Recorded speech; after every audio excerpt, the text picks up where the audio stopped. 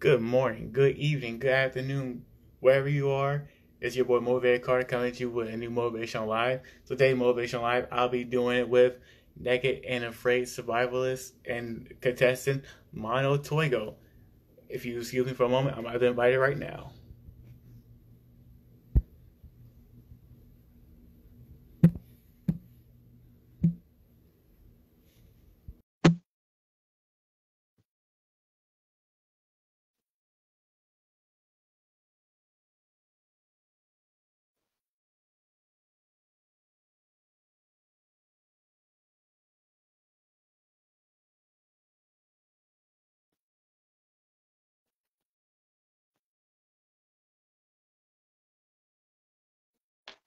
Hold on a second, sending an invite right now.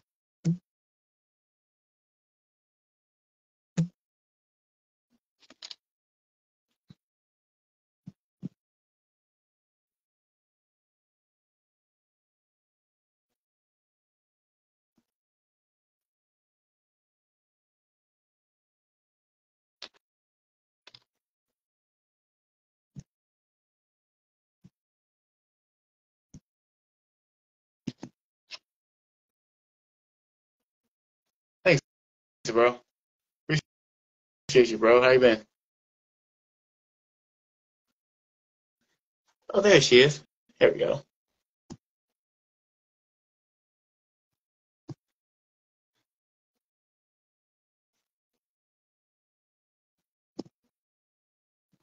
See if I can get her to join. All right, there we go. I sent the invite. Good morning. Well, morning, everyone. It goes Oh, for you. How are you? very, very well. Hello, Right here. everyone who's watching this. I really do appreciate, and I appreciate you for joining in with you to talk about motivation. Right. And I am so glad you are here. And for those of you who don't know, she's tapping in from the West Coast. So it's morning for her and afternoon for me. Well, good afternoon for those who are in the East Coast. Yes. And for anyone who's going to see it, good morning, good afternoon, good evening. For anyone who's going to see it now, later, or in the future. That's wonderful, And wonderful. like, make sure I get everybody addressed. Thank you. I know we spoke a little bit yesterday. And Yes. I want to bring up this question again because you said no one had really asked you this before. And it was like, what started you doing these motivational talks? Because I went through so much trial and tribulations growing up, I just realized that at the end of the day, you can't always rely on somebody else to give it to you. So the only person you can give it to is yourself. So I just said, let me start my motivation journey, getting myself motivated because I know wherever I'm going through right now, it can't last forever. It may, and also there's something my dad used to always say that it's never too late to make a good, never too late to have a good day. He said that I don't care if it's about to be 11:59 going on 12 a.m. to the next day. You can just tell yourself, you know what, whatever happened just this moment ago, we're gonna let that slide. What happened 23 hours ago, we're gonna let it go. Today I'm gonna have a good day. And then when somebody comes to me 30 seconds later, hey, how's your day going? I have a good day because I forgot all about what just happened. And and for me, what started my motivational journey was that I just want to be that person that people can come talk to because I know this day and age you don't like to speak because they're afraid of being judged and be judged or being made fun of. So me, I know personally, I went through that myself. So my motivational journey just started with just wanting to help others out because I love helping others. Learned that from helping my mom and my family, and then just I just spread out and give everybody a piece of me because you never know who might need it. I also believe that comes from people who feel that they can't contribute or be someone that people can approach for advice Right. or for that connection. I, I believe it comes from the beliefs, their own beliefs. Yeah. And I think everyone should understand that our beliefs, the things that we believe in all came from childhood, because at Mhm. childhood we're told we need to do this, we need to do this, we can't do this, we can't do this. And so it is embedded in us. So as we grow older, it's hard to let go of those beliefs. When we are adults, we need to reassess them and tap into the subconscious, bring it to the conscious thought so that we can navigate through our adversities and those challenges Right. we face. And then, of course, create new beliefs that we can come through it. And you also said, too, is, you know, with those beliefs, it's from the past. Mm-hmm. And we tend to hold on to the past with almighty because we feel taken advantage of, or we've gone through some horrible situations. We've gone through trauma, pain, all of that. And it definitely so much hard work on ourselves to let go and let go.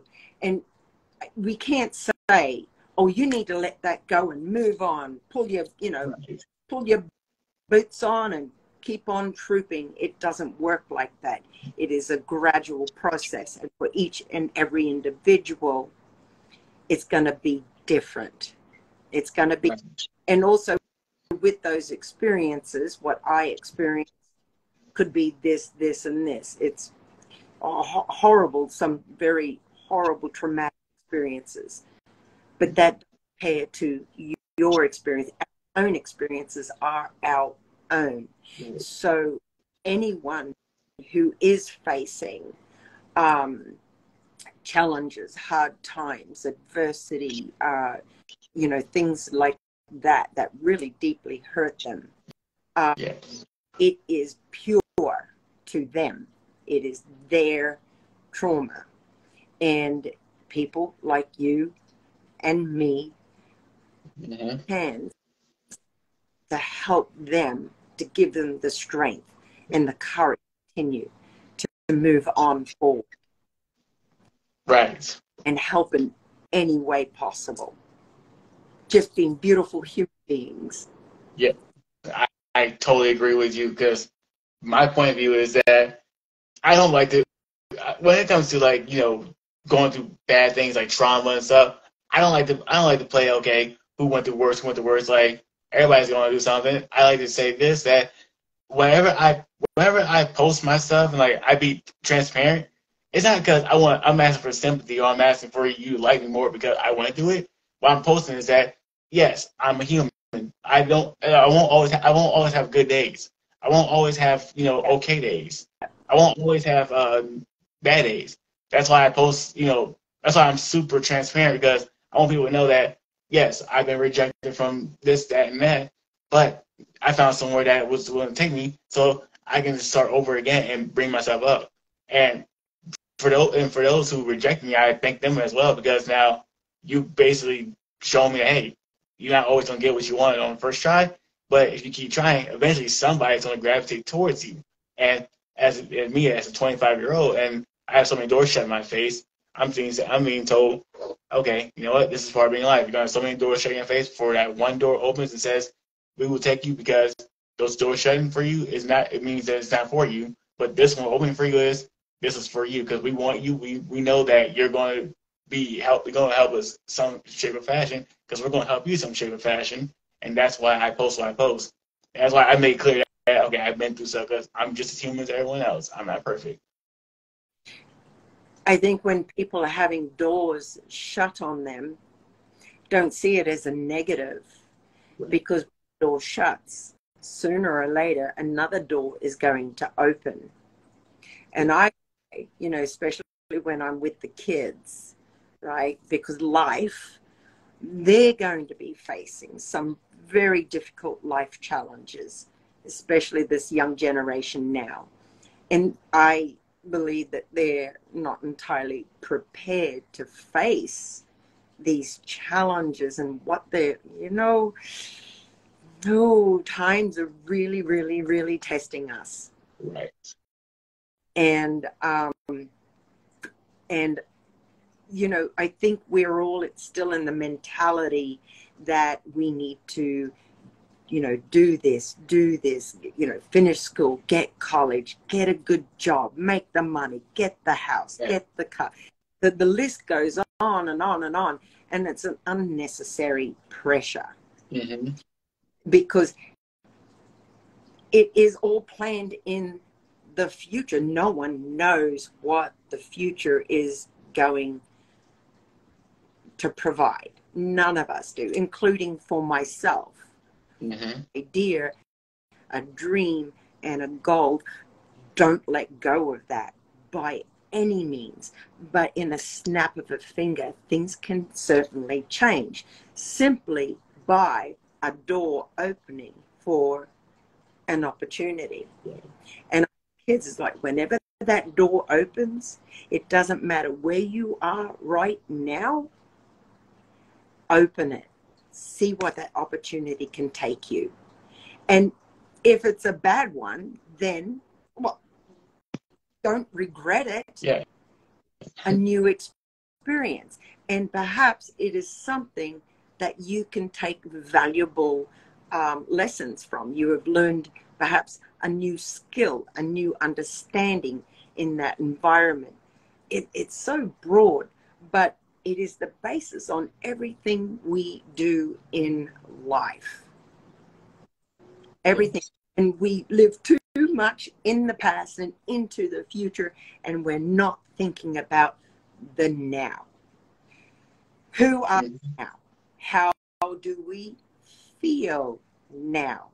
And there's a very interesting thing about feelings. Feelings are a very strong, it's a strong thing that we feel. And if we're not careful with those feelings, of course, that comes with the thoughts, right? Then it's going to upset your vibrations. So, you know, start creating the good feelings, therefore creating the good vibrations around ourselves. Granted, we all have shit days coming all the time, but we do have the power how to change that. Now, and we may not have the choice as to what happens to us now, but we do have the choice as to what we do next. Yes. And I wholeheartedly agree with you, because when you mention, society is emphasizing get a good job, go to school, go do this, go do that, like basically setting your future up for you already. Yes. I can tell you growing up, that's all you heard was get a good job, go to school. And I have my degree. I have 2 jobs. I'm in the military for the next month and a half before I get out, and then I have a new job that I'm starting today. And I can say that you don't have to exactly just do the X, Y, and Z. Like, yes, college degree is good to have on you, but it's not a necessary thing to make yourself successful. As I find out, because I always grew up thinking, hey, you know what, I need a degree so I can be successful, or I need to be working like this super respectable job to be successful. But the deal is, you don't need that. You just need to understand that you might have doors closed in your face, but you can make it. You can make something of yourself if you just persevere and don't give up. And I also think too that a lot of expectations upon people, and then of course we place our own upon ourselves, and we have to be very careful about that. Because if we've placed high expectations for ourselves, I'm going to do this, I'm going to achieve this, and when it doesn't work out, then we start beating ourselves up. Right. We're not meeting the expectations of others, well, we're going to get beaten up as well. You know, so it's not a win-win situation. So it really comes down to living in the moment, living in the now. And, like I'm 54 now, 60, here I come. So you're 54. I can honestly say my life journey has been one incredibly extraordinary life experience, and it has taught me a lot. And also know that it wasn't until I was in my 40s that I started really figuring things out.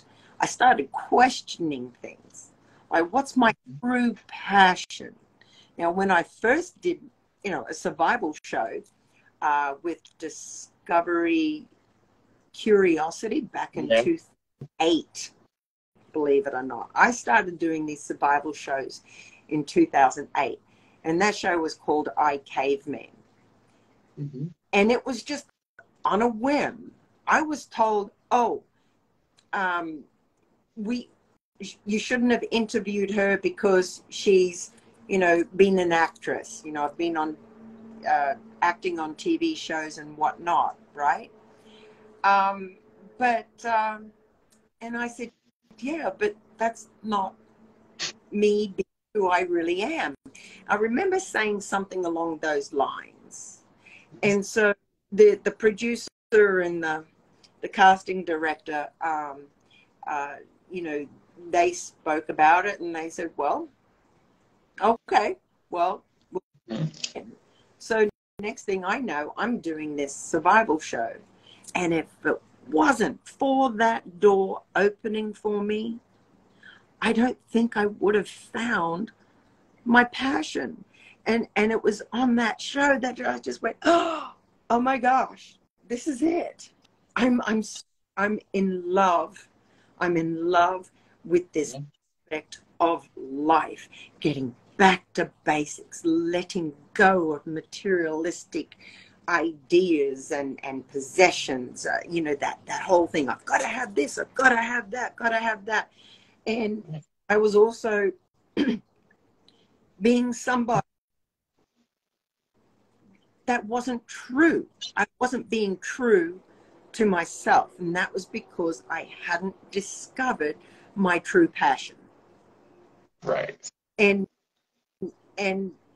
when that happened, the light bulb went on and I was like, this is it. This is what I'm meant to be doing. This is where I feel most like me, who I am. And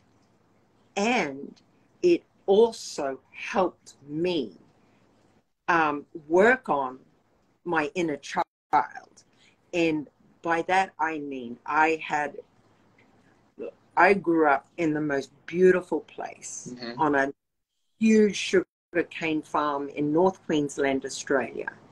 And the world was my oyster, as my mother had quoted once. And,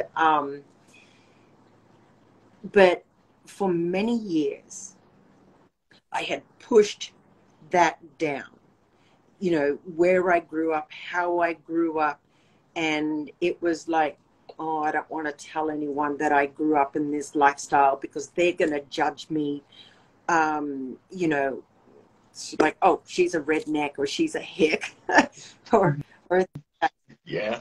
Went into the modeling world. I felt like I had to stand up and like, but it was all false. It was all fake. And I was just cheating myself. Right. So it made me really think back to my childhood and start remembering the good things that it presented to me. It presented to me being free. It presented to me learning about the land, absolutely in love and so curious about nature.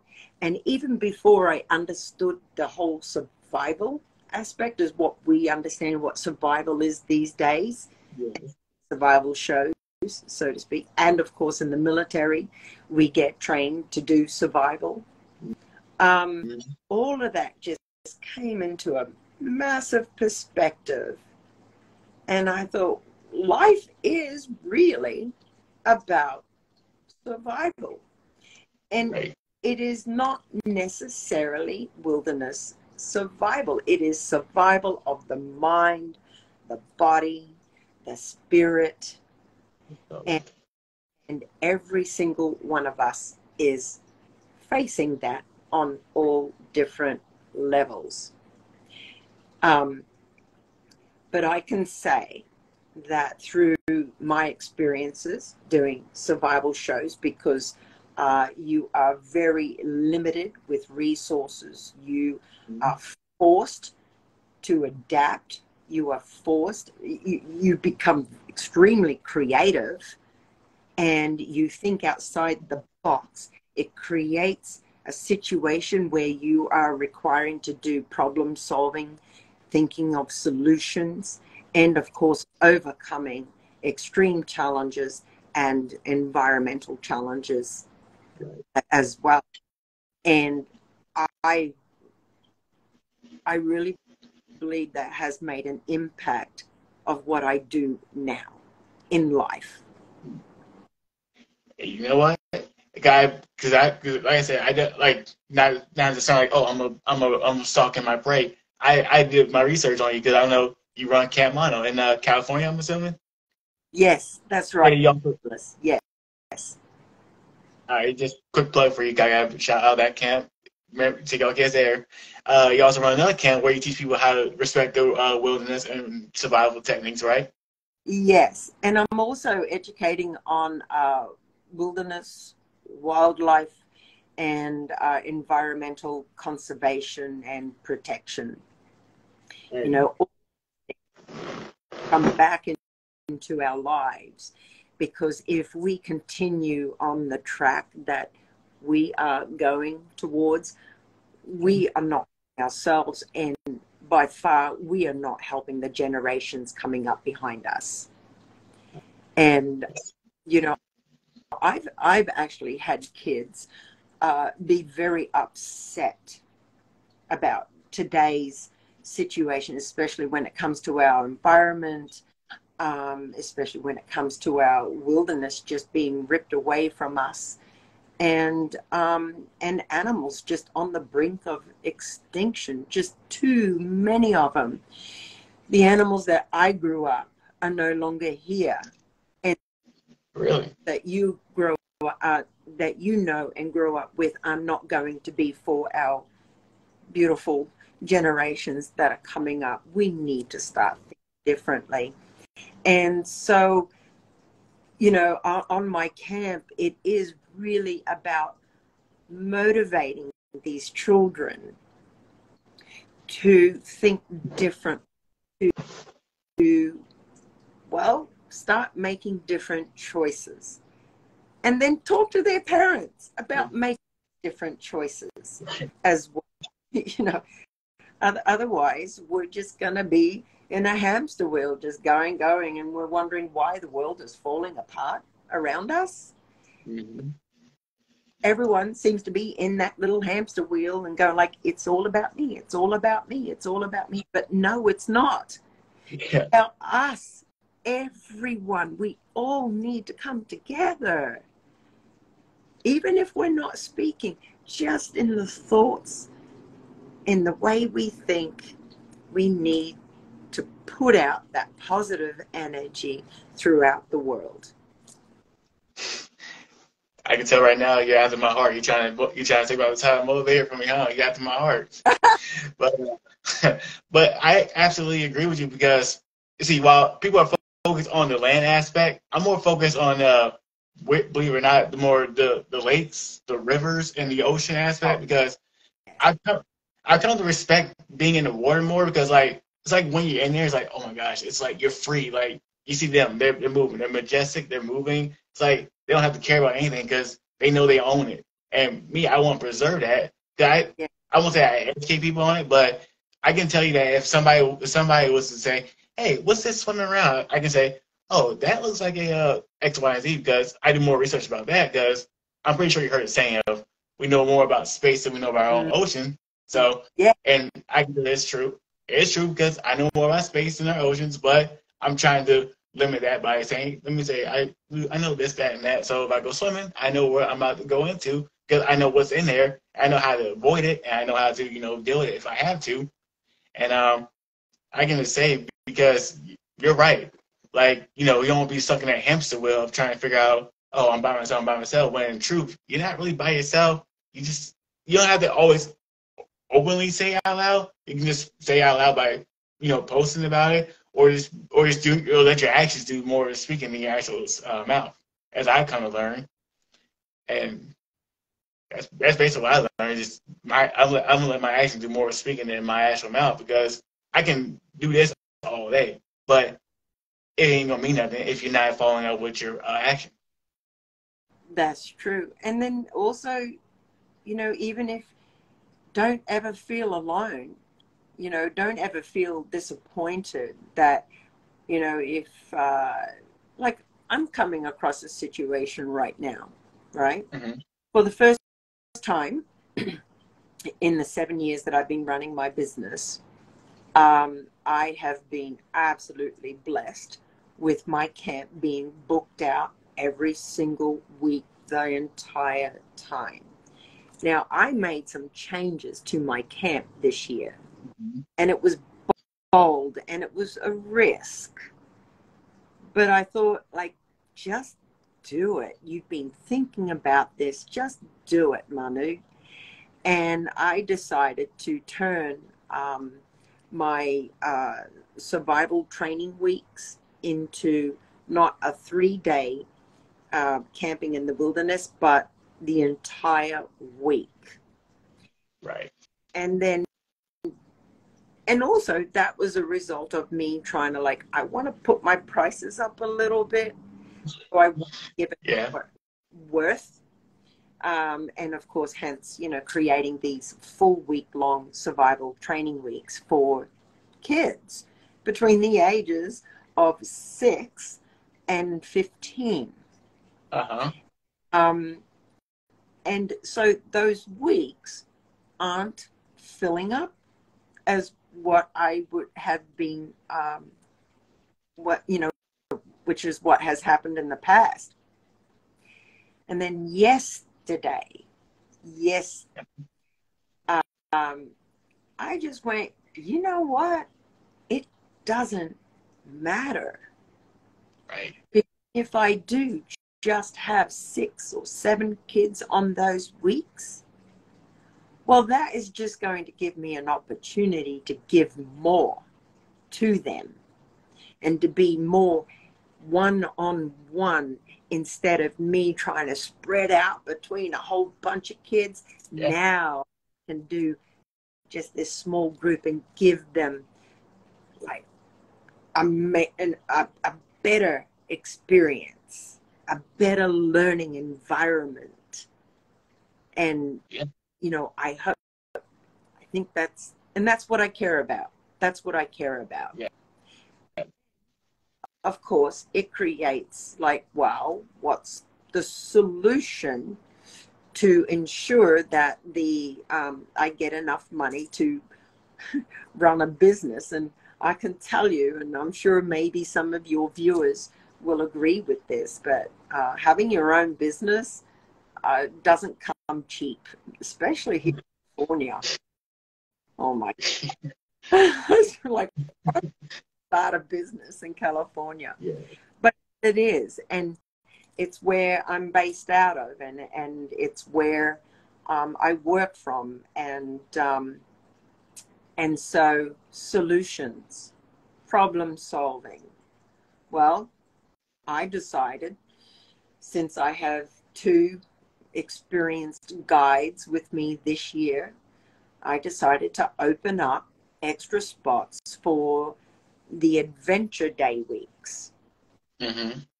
When I did that, all of a sudden they're all booked out. So, like, there you go. There you go.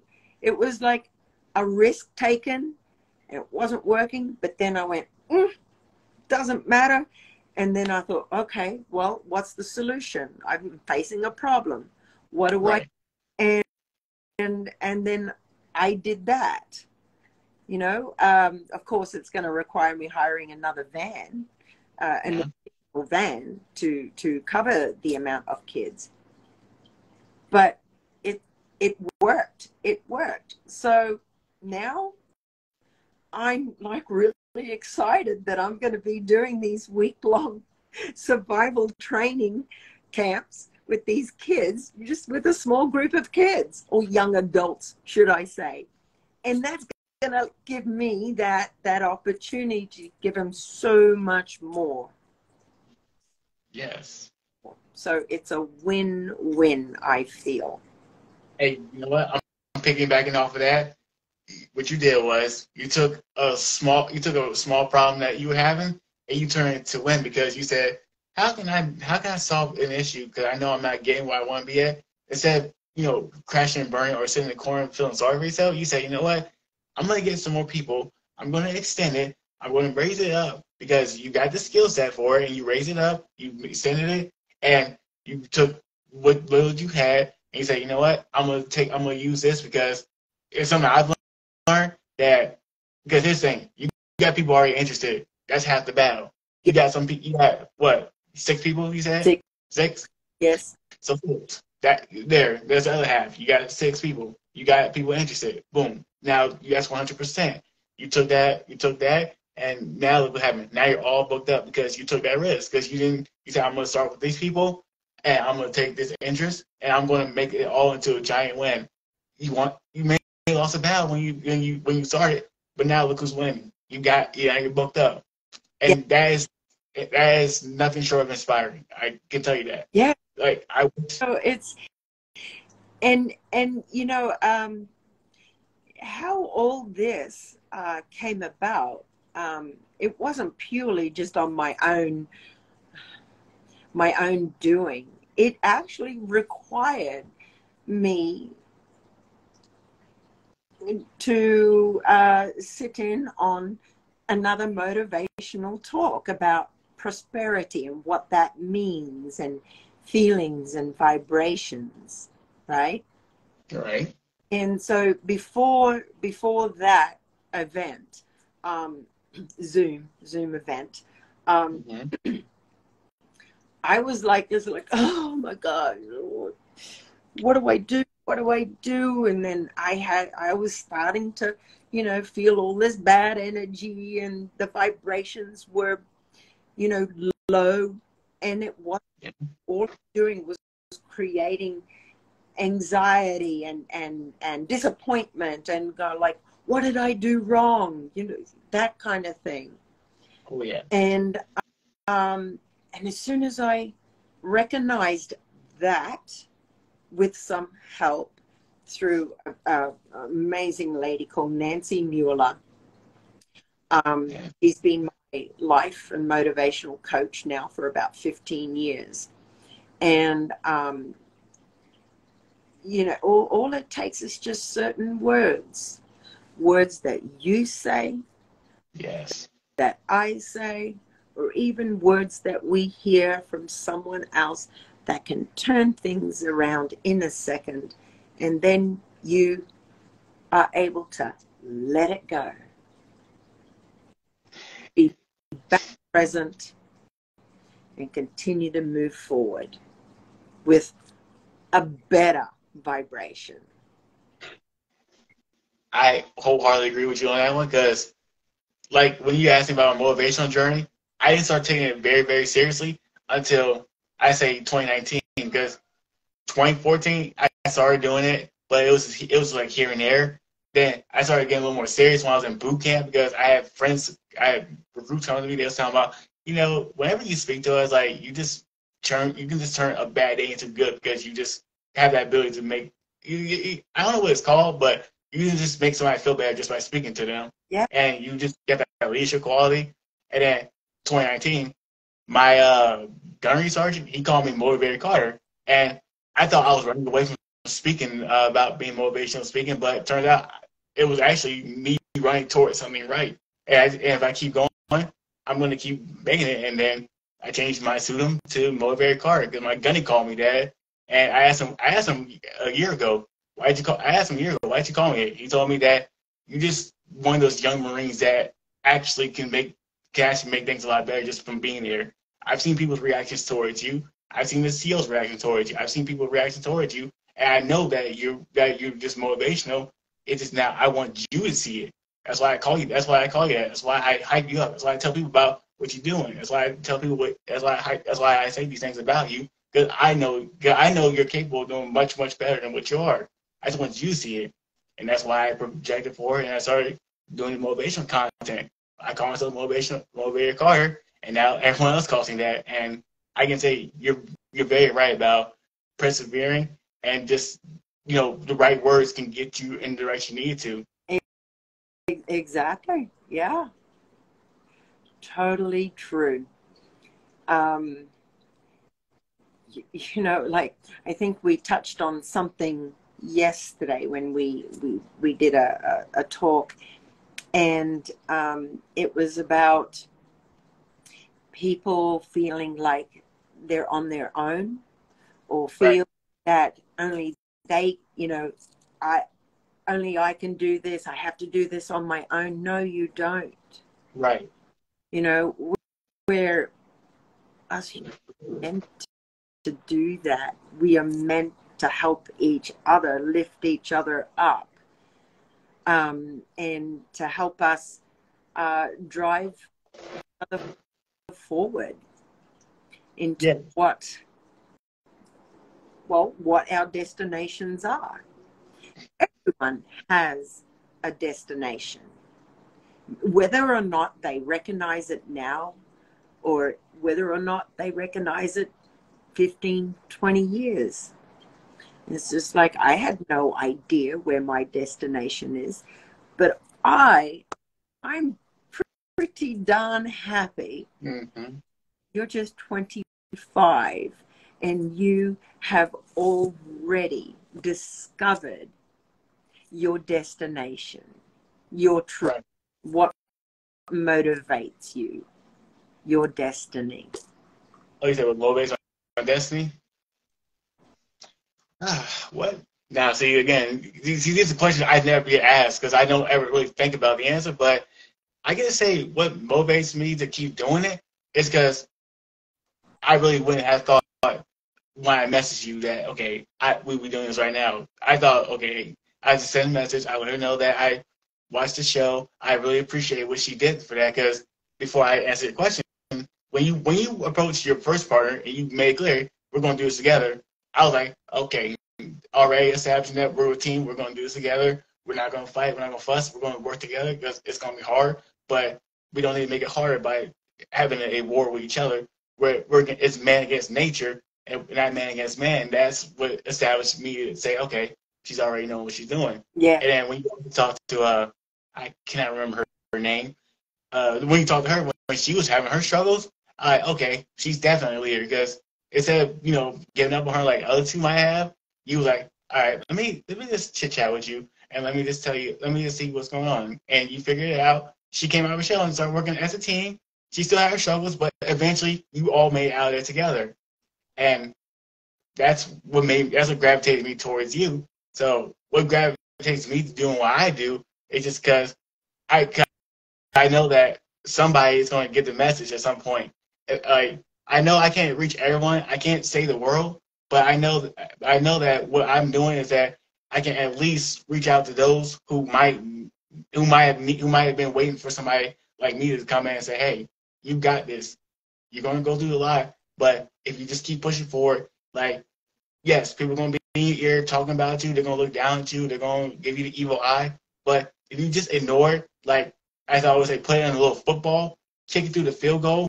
That's your field goal of a bright future, a field goal of you doing good things, all because you decided to ignore them. And that's why I do it, because I want people to know that you don't always have to be what people say you are. You don't have to be a loser. You don't have to be a terrible person. You don't have to be somebody that They say you are. You be wherever you want to be because you say you're going to be it, not because someone said it. And that's how I live my life. I say I'm going to do this, and I've done it so far, despite what a lot of people have said against me.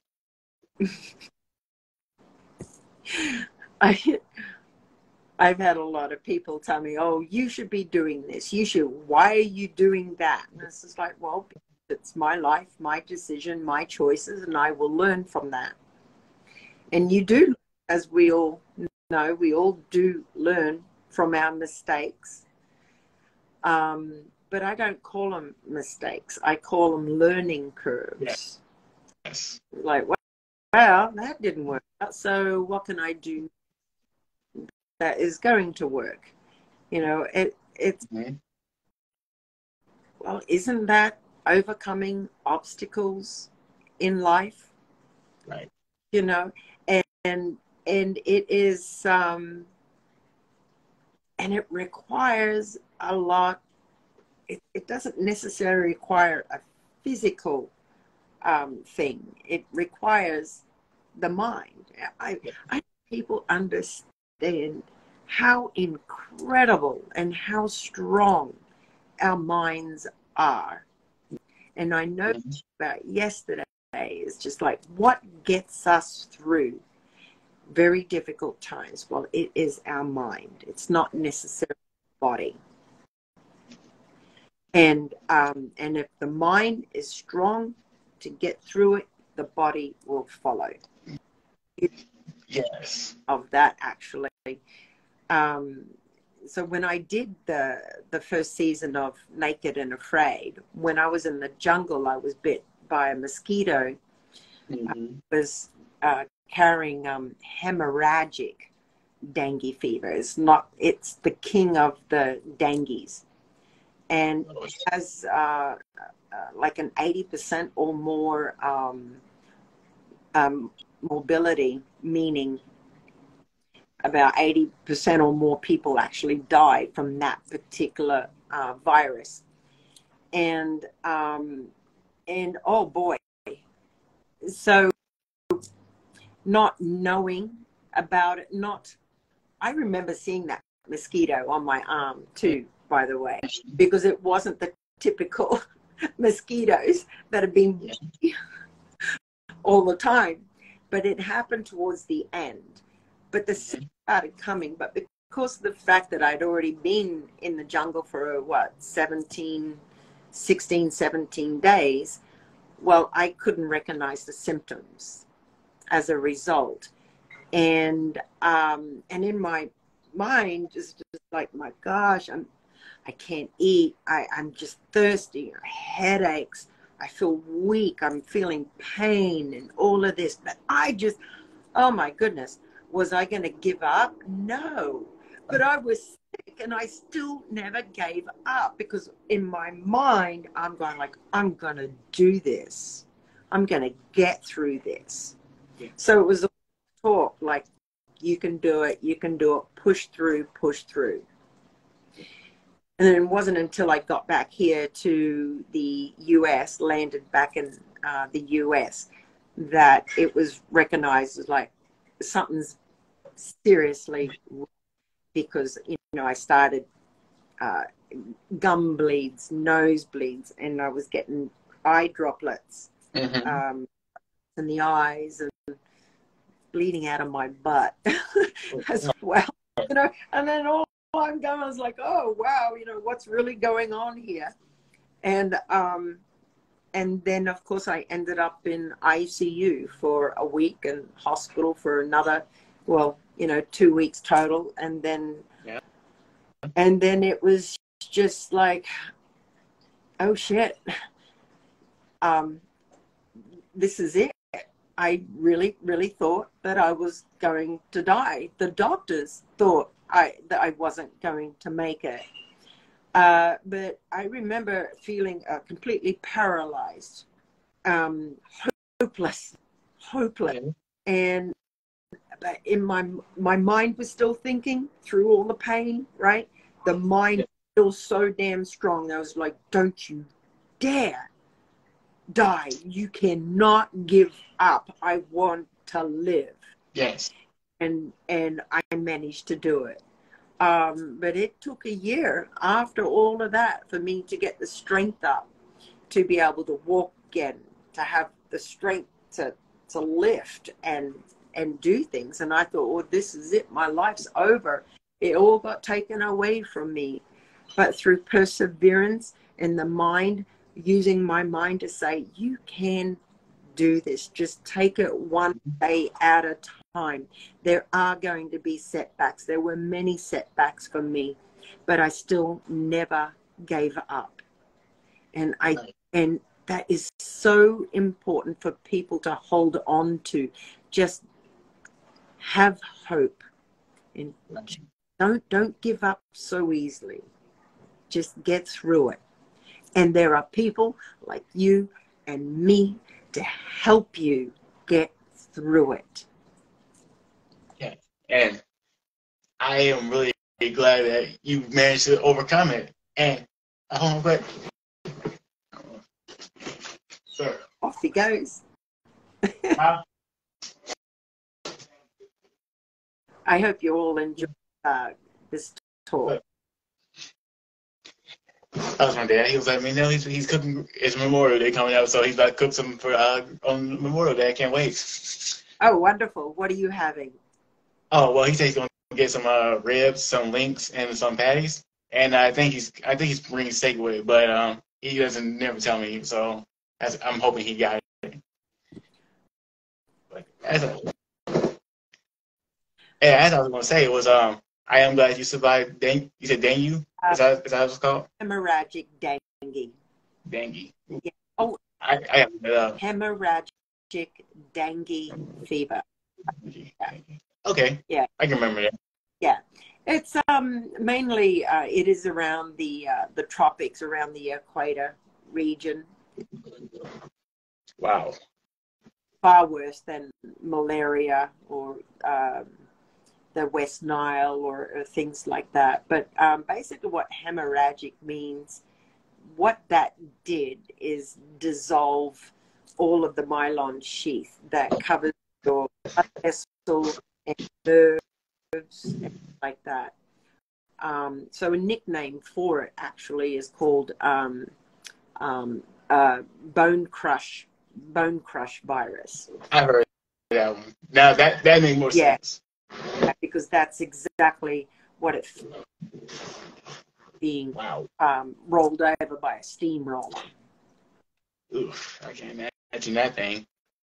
Oh, my goodness. And I thought having knee surgeries was painful. Mm-hmm. Oh, nothing tops this. It's like, yeah, I could imagine may top it, but it's for a short time as that, and that is on childbirth, which, you know, sadly I haven't experienced. That is one little regret that I have, but at the same time, I have fulfilled, you know, that mother and nurturing thing inside of me and giving all of that in the most profound way to the kids that I work with these days. Like I said, there you go again. You took some. Oh, hi Willie. You took one pain and you turned it into something good. You couldn't be a mother to your own kid because you haven't had that experience yet, but you could be a mother / nurturing figure to other people who may have mothers or who may not have mothers. And you took one loss and turned it into a giant victory, and that's why I highly respect you and look up to you, because you take, obviously I read your story, you take a lot of defeats and you turn them into victories. Like I read up that you were homeless for a whole year. Yes. Yeah.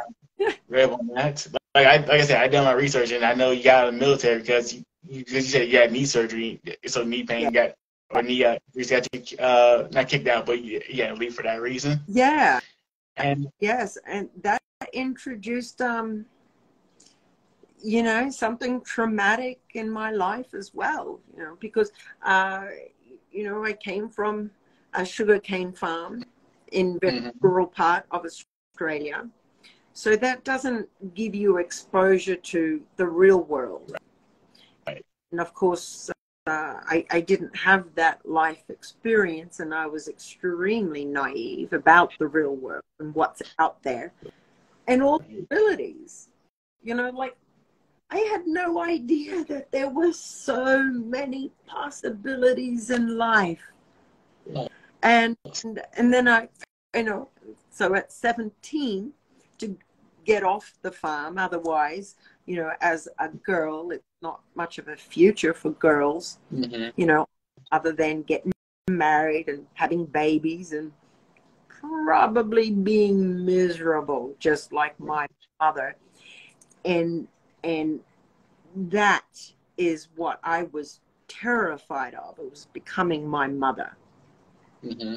And my mother was a very violent, brutal woman towards us. So that's you know, when I said I had shame and I didn't really want to acknowledge that, it was because I was carrying the pain of my childhood and not seeing the great things about my child, right?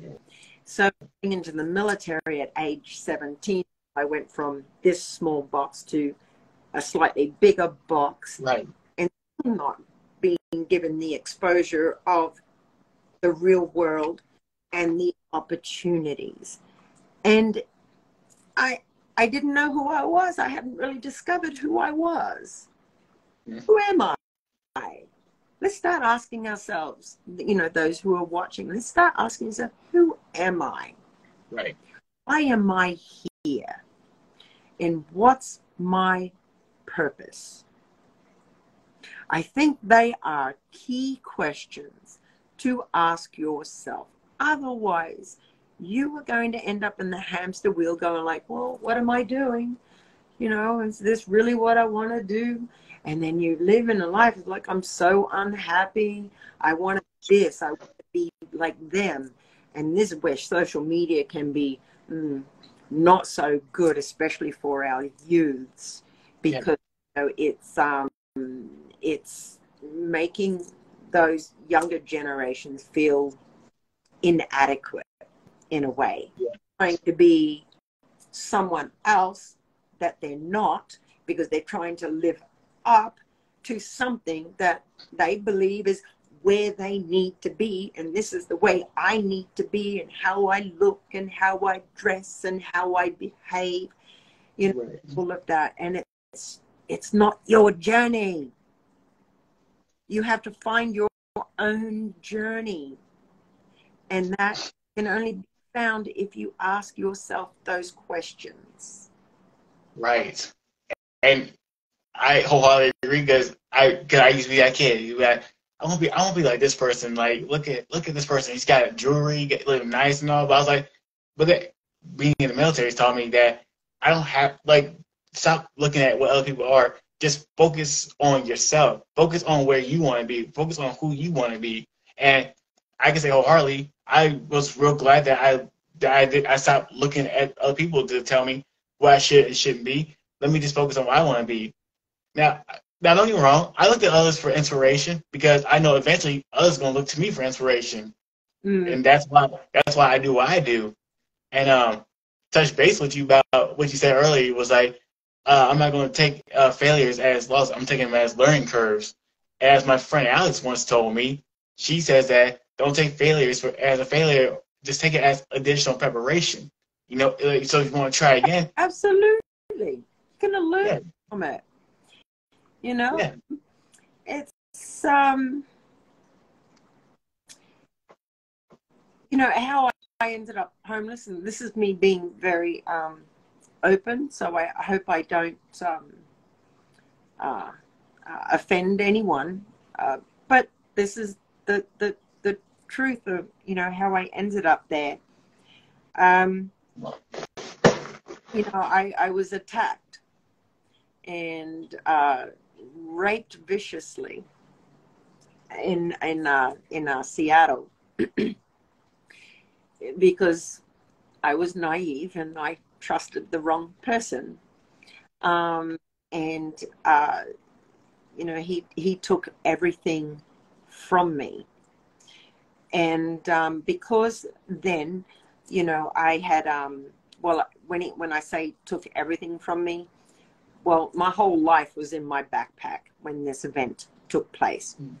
And that included money, wallet, cards, passport, ID, you know, all of those things that are very, very important to us in order to, you know, get around and whatnot. And I couldn't even get into a shelter. So I was like, well, oh, because I didn't have that, and I was well, I wasn't from America at that time. I was still an Australian citizen. So those doors shut down for me, and I ended up living on the street. But I became very creative, and I ended up finding myself like this most awesome nook that kept me safe.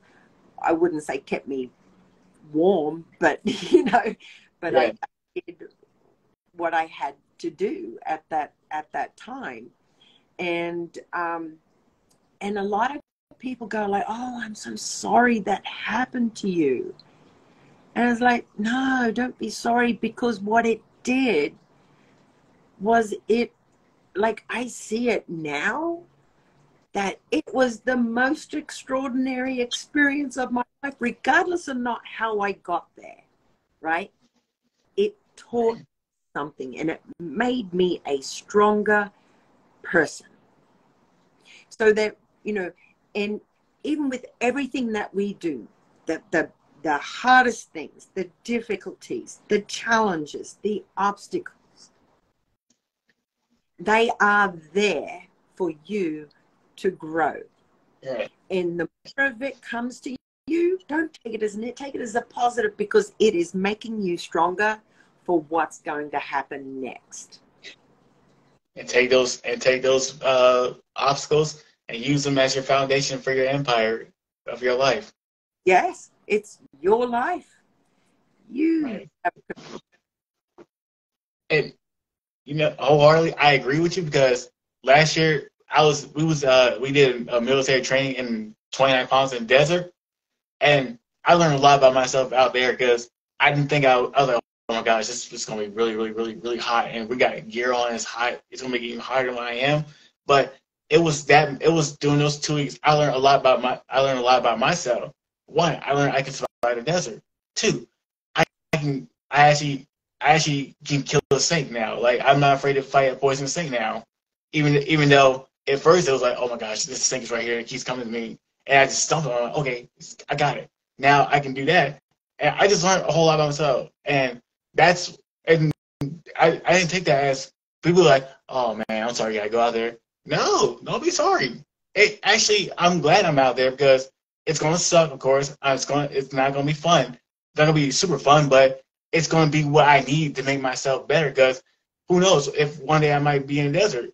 Now I know how to keep my head on. I know how to keep my head on straight. I know how to keep my goals in line. I know how much water I need to drink. I know when I need to stop.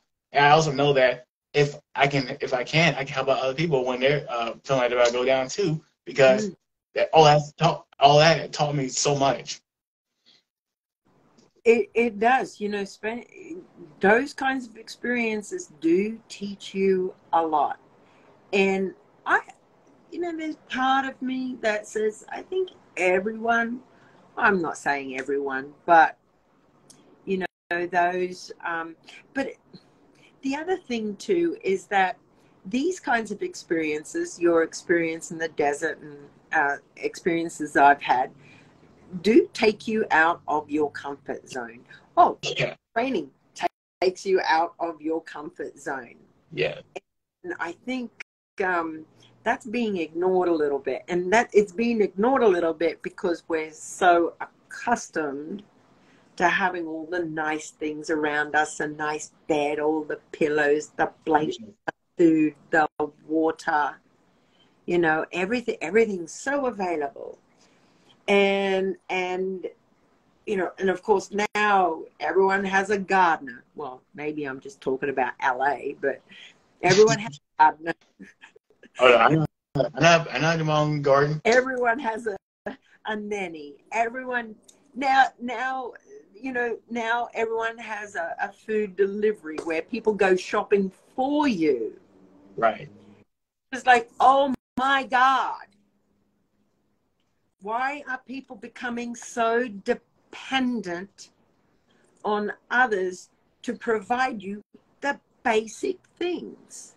And if we don't understand how important and how valuable it is to be self-sufficient and self-reliant, as you get older, you go like, let's say shit hits the fan. Well, who's alive? They're not. Because they're going to like, I don't know how to do this. I don't know what to do. I don't know where to go. Things like that. Mm-hmm. Right? I'm going to lead that in now to the fact that just recently, a couple of weeks ago, right, I took a massive, massive risk and I bought property. 4 acres of property. And the reason for that is because I have this in mind, like people need help. People need to start putting their hands back into the dirt and understanding, being self-sufficient and self-reliant and putting in a little bit of hard work. But the experience of that type of learning, and just it's going to be building self-strength and confidence and awareness. Mm-hmm. So look what happened when the pandemic happens. It's like, oh, God, if this is happening through a pandemic, can you imagine if we really faced a crucial disaster? Oh, yeah. Oh, boy, we are in trouble. And I think that because we, certain generations have become like, well, they can all do it for me. I don't have to do it. I don't need to know how to do that. Someone else does it. Learn to change the goddamn tire on your car. You know what I mean? Yes. No, you're absolutely right. The little things like that, like before military, I didn't know how to change tire. Now I can do it on my car if I have to. Like I said, I mean my training has been some of the highest places to some of the coldest, and the coldest places I was extremely grateful for because now I didn't think, okay, hey, I gotta chop firewood. Now I'm chopping firewood like I'm a logger. I can chop firewood really well. I know how to start a fire. I know how to keep it going for a long time.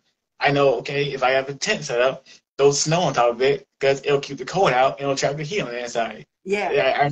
Like it's just like the primitive things that I would never have known about because if I didn't say, if I would have been the person to say, nah, I don't want to do this because this guy knows it's going to suck, and I probably wouldn't be saying, hey, I know all this and that now, and me being in the desert, we're sleeping out there on.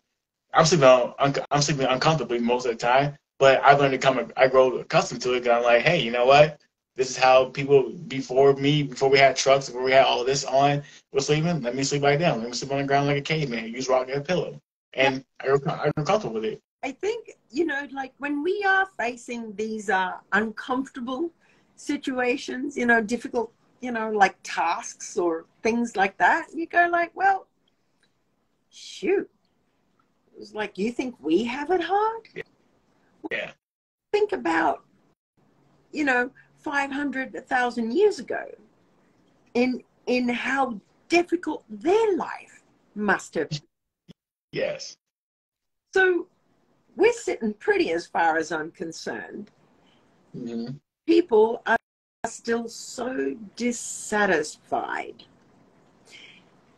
And we need to change that thinking. If we are feeling uncomfortable or dissatisfied, it's like, oh, I'm so sad, I can't get this or do that. Well, or I'm going through this, right? Think about the people, our ancestors in the past, Mm-hmm. and how it might have been for them. And Right. try to think how they overcome situations. How did they get through? I'll tell you how, because they all worked together as a community. Yes.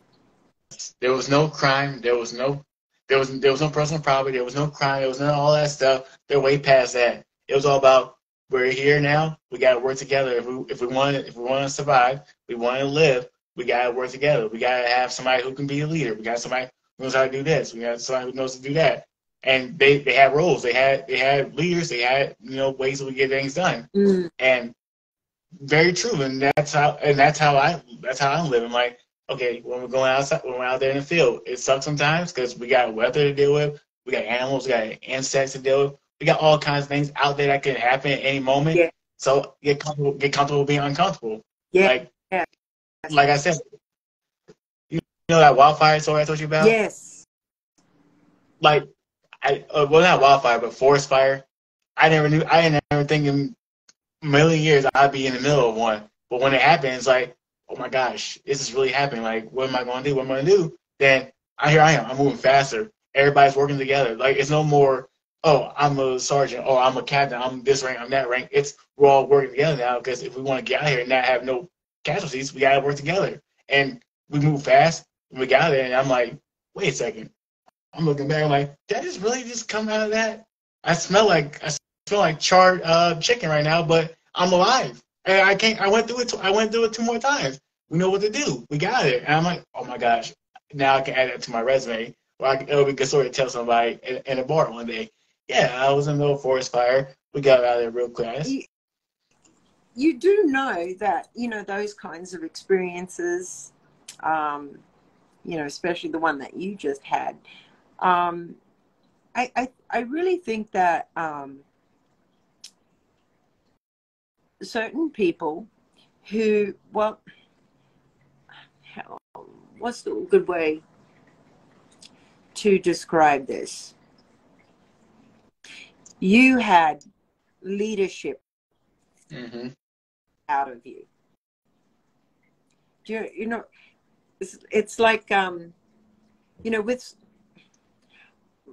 I hope that sometime soon that I'll be able to start with corporations or businesses to incorporate survival training within their companies. And the reason for doing that, so many reasons, but what I'm trying to touch on was that we always have the boss, the major, the captain, Yeah. the lieutenant, and so on, the ranks. And that is corporate worlds, business worlds, right? You have the head boss, and it all trickles down to the bottom person, Yeah. which is a terrible thing. But when you are placed in an environment that requires group thinking and working together as a group, what it does, it allows those down here, like, to immerse into roles that management higher ups had not recognized before. And you're very correct, because my last CEO and the current one we have, they're more of we're going to get y'all very uncomfortable, but it's for a good reason, because what if shit hits the fan?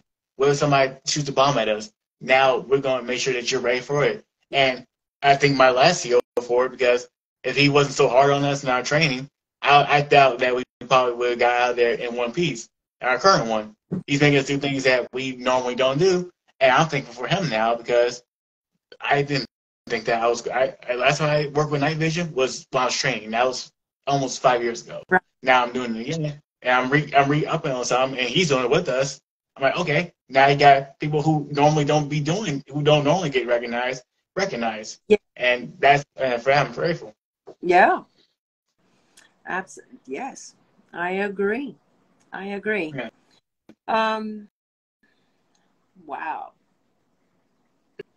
This is probably the longest I've ever done it live. Usually it's under an hour, but but you, like like my dad said, when you're really enjoying somebody's company and you're really enjoying it, you don't really realize how much time is going by. No, no. A good example is, I know this is going back in history, but this Right. is a profound example. Sigmund Freud, I'm sure you've heard of him, Yeah. and then, of course, Carl Jung. And when those two men, met, they're both psychotherapists and everything like that. Yeah. And you also know that one of them had one view and the other one had another view. Not to go into details, Uh-huh. but those two minds alike, when they connected together, they talked and discussed and evaluated everything over a period of 3 days non-stop. And Wow. and what evolved out of it, what evolved out of it was an understanding of why Sigmund Freud believes that his psychotherapy is based on this, and Mm-hmm. Carl's psychotherapy is based on this. So, yeah, I think when you are in tune with another like person, it doesn't matter. You can never cut that conversation short. Yeah. Or through that, you are bound to learn something from each other. And I definitely learned a lot from you because, like I said, when I watched that show, when I watched Naked and Afraid and I saw it and heard that speech, that's what made me say, all right, that's why I got off my pity party and I said, all right, let me go back to the drawing board and do that. And I can say wholeheartedly because I watched it and because of what you said, and if you didn't think 10 years later you would hear me telling you that now I'm working, now I'm about to start my job today because of that. And like that's so wholeheartedly I have you to thank for it because if you weren't such a leader in that show, I probably wouldn't have even resonated so heavily with me. And I can say, you've been through a lot in your life, and I haven't. I'm not too much different from you because we both went through so much, and we both found our passions for what we do now. Yeah. And I guess I really and truly appreciate you and what you've been doing. And that passion has become the purpose, right? So now it's just like I know what my purpose is. And for a lot of people, that's the hardest thing. That's the hardest to find. And all I say is just open up, let go of certain things, and just take risks. Right. Out of your comfort, and just take that risk. And if it's the wrong step, well, you're going to learn something from it, but you're not going to lose. It's like me to getting into my own business. Before starting my own business, I was working for an adventure company, and it's just like, oh God, I can do this so much better. Not saying that they were doing it wrong.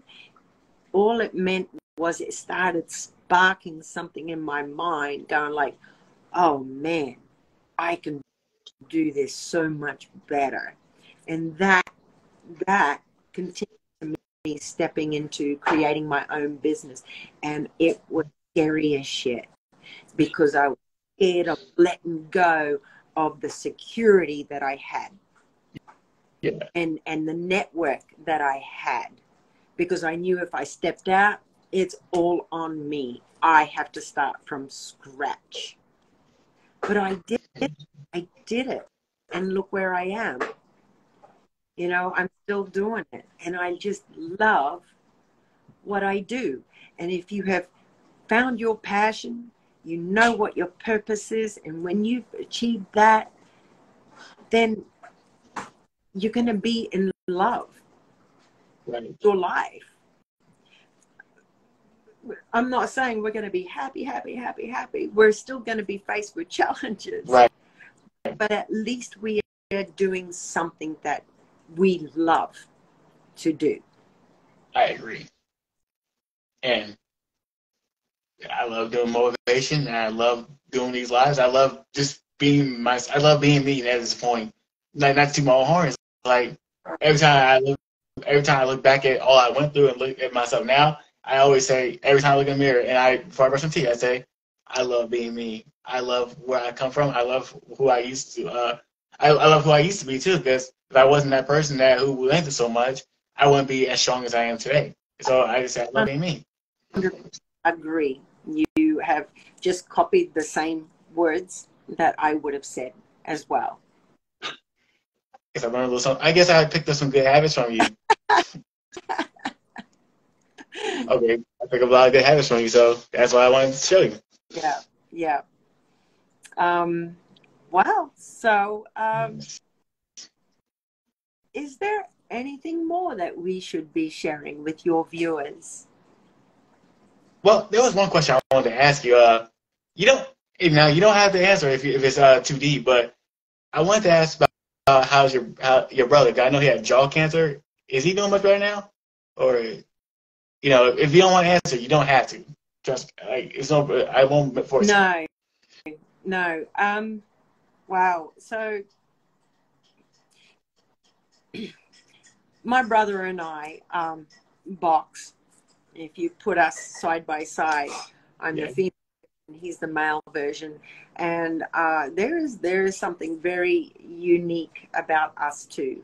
So I just want to let everyone know that I just absolutely love and cherish him so much. Okay. But the jaw resulted in all of the main jaw part, throughout his whole mouth. So you can imagine how much difference that created. And it takes a lot. It takes a lot to see that, because he was an incredibly handsome man. And of course, with that came health issues, not being able to eat, food. It's all mush now. But it messed up his brain. And so now he is in constant paranoia, thinking that someone's after him.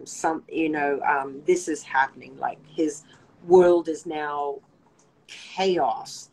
And coming from the very small region that we're from, comes judgment, horrendous judgment.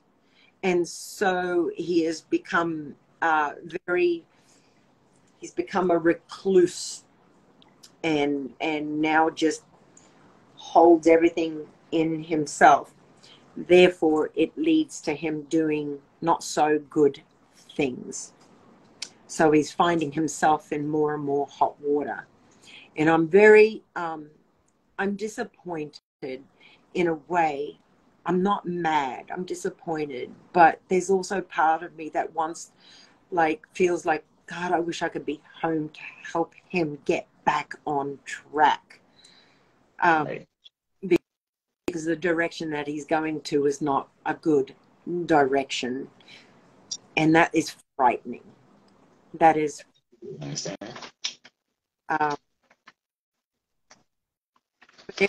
We do still, I'm the only one that he talks to. He doesn't talk to anybody else. Right. But it's hard talking to him because he's out there.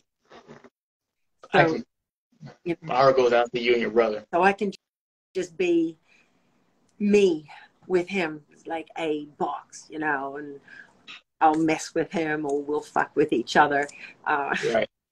just to help him get back into reality again. And that's all I can do. That's all I can do. Wow. That's why that's why you're such a great person, because you just you just take a burden upon yourself and you say, I'm going to help this person out because it's not because I have to, not because I have to, because I want to. I want that person, to know that you're not alone. You can get the help. You can always talk to somebody, and that's Yeah, gratitude as yeah, well. yeah. No, exactly. Because no other family member is speaking to him. Um, and so, I'm not going to be that person. I don't care. I don't care.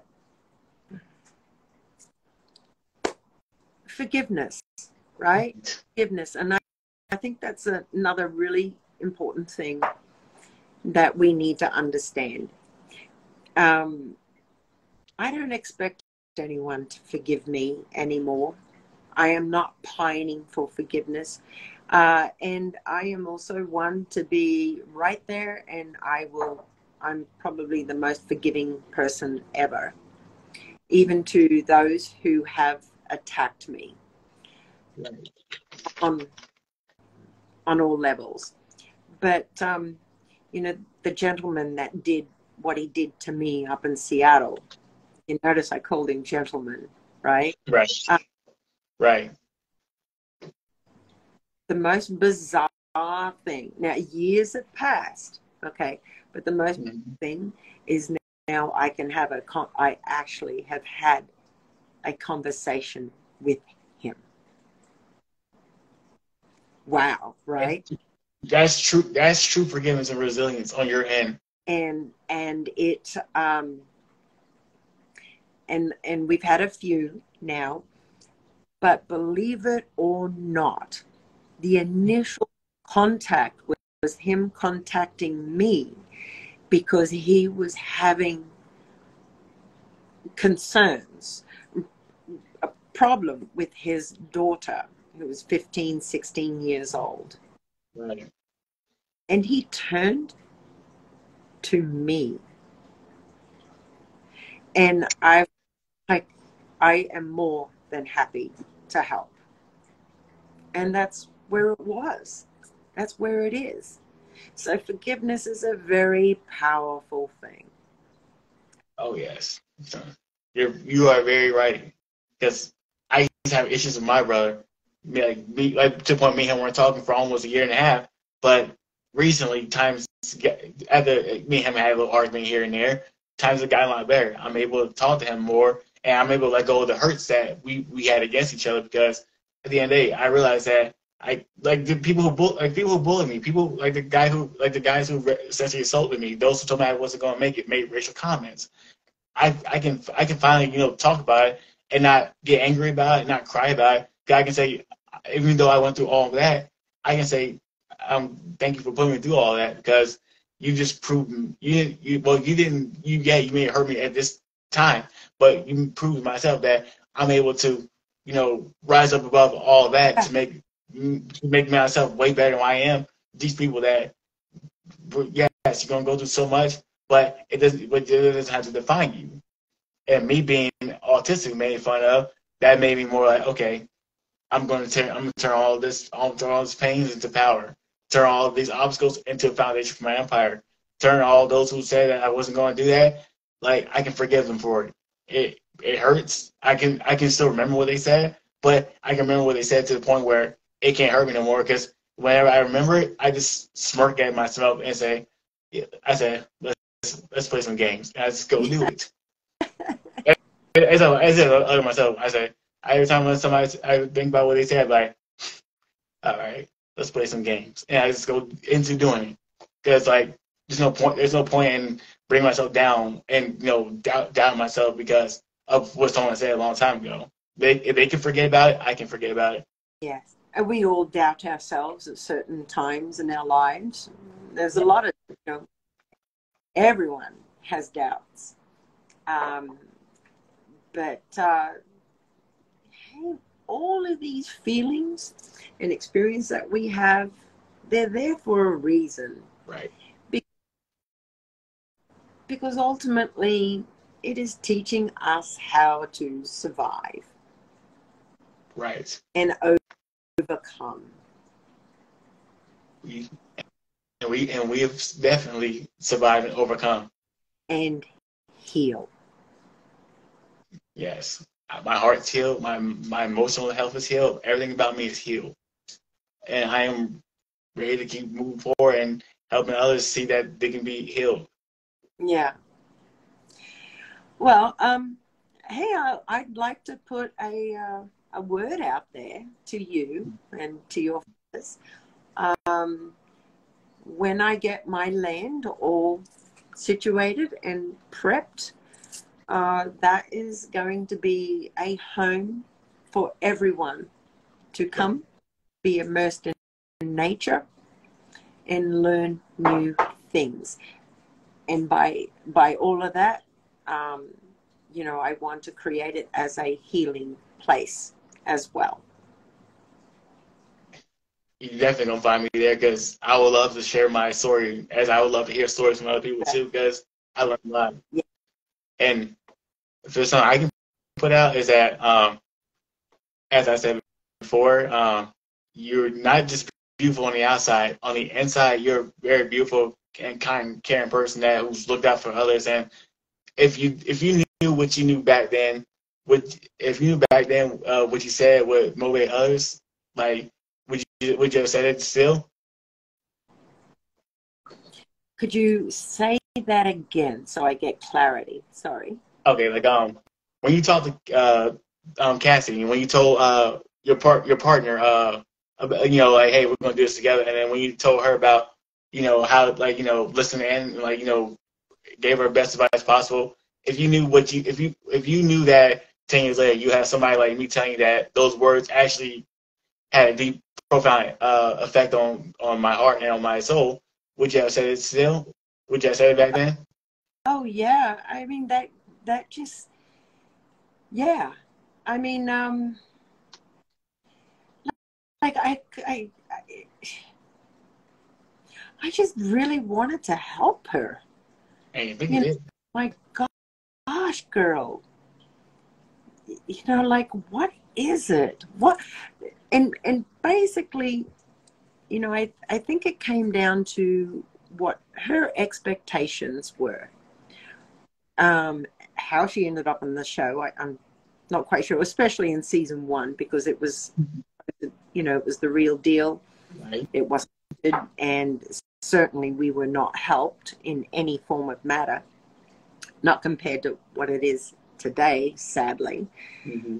I learned that when I did that show in the Philippines. It's like, whoa, this is not the show I remember. So Right. I won't be doing it again I at understand. all. Not my scene, because as you know, when you are in that situation, we can't be fighting against each other. And that's what I felt there. It was like we can't be going every day with this conflict. It's like, where is this coming from? And I was trying to be so patient, and I was it was testing my patience. And she did some horrible things to me. Um, and it was just like, something's going on. I need to know who she is. Where's she coming from? And I guess that's where the start of it was like, I wanted to know what it was that was making her like this. You And know, your patience paid off. like I wasn't even judging her at all. Right. You know, in my, like, why is this happening? So, you know, like when we are there judging other people, ask yourself, why are you making this judgment upon someone that you don't really know? You don't know them. You don't Yeah. know what the situation is. You don't know their circumstances. You don't know how they grew up. You don't know their personal experiences. Very So true. we to judge. And before we judge someone else, let's look into the mirror and say, well, who are you? You know, Yes, this is just I totally agree with that. look in the mirror first. Right. And that's how I live. I mean, I judge myself. I know that I need to judge myself positively, because if I want others to look at me in a positive manner, I gotta look at myself first and say, Yep. "You got this. You're the man. You got this. Today's your day." You know, And that's how I live. you know what I do? Like, I can do this. All right. I have not tried this, but I've only got one mirror in this whole tiny little apartment. This is my apartment. uh-huh. Those you know, right? Oh, and there's Carl Jung, as we spoke about. Yeah. But looking in the mirror. So a lot of people just look into the mirror and they do this and they're doing their hair and, you know, whatever, right? But Right. what I also do, and I don't know, I'm just not sure if you can read that, but I actually write a message to myself. And every now and then I change it. But this one here, it says, I feel like I'm the luckiest girl on this planet. My wealth is my joy teaching and seeing through the eyes of my children. Teach them well and be their guide for life. I love it. That is motivation for yourself, and that's basically you basically setting out what you're going to do today and what you're going to do for next. What you're going to be doing. And I love it. Exactly. So, you know, if any of you are out there and you're just feeling this whatever and you feel like you're stuck, right? Write Right. it down. Write it down. Put those thoughts, those feelings down. And also, you know, for me it's on the mirror, because then I am forced to look at it, you know, every morning or Right. every time I go into the bathroom. I love it. And I'm gonna start trying that with sticky notes, of course, because I don't have any markers right on my mirrors. But I have sticky notes for sure. And I'll definitely get started on that. And plus, what I be posting on every day is also my reassurance as well, and what I save. Yeah. Okay. Well, we've all And then, given a bit of homework. right. And before I let you go, there's one thing I want. This is one thing I want to show you.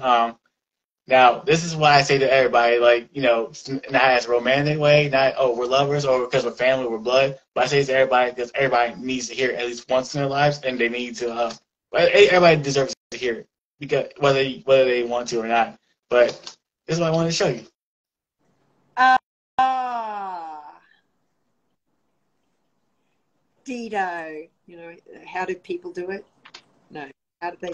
I wouldn't. Oh, I'm a terrible heart maker. I wouldn't know. I haven't done this in a long time. I haven't done this in a long time.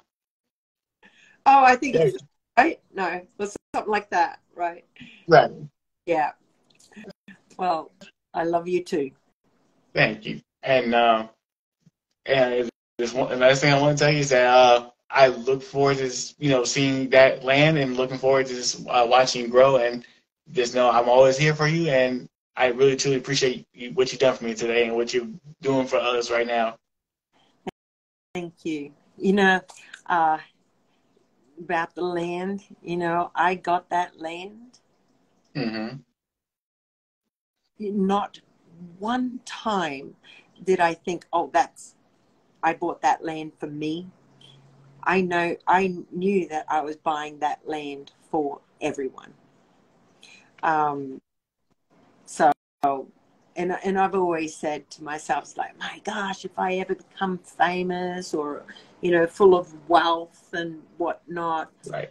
it's it would be me giving back, you know, to charities for children, for animals, and, you know, veterans and things like that. It's just, I'm that person. You know, it's just like, it's not about me. It's about what I can do for others. Hence, well, I got the land. So that's what I can do to give to others. I am so proud, and like I said, one of these days I'm gonna make a point. I'm gonna make a trip out to California and Yeah, see it. I hope you do. I Well, hope you. I got plans now. But now I got a job. I know I want to do with vacations and all that. So I can't wait. Okay. All right. Well, peace. Thank you, Manu, and thank you for everything you do. You You're, have a blessed day. you too. You too. Bye bye. Ciao.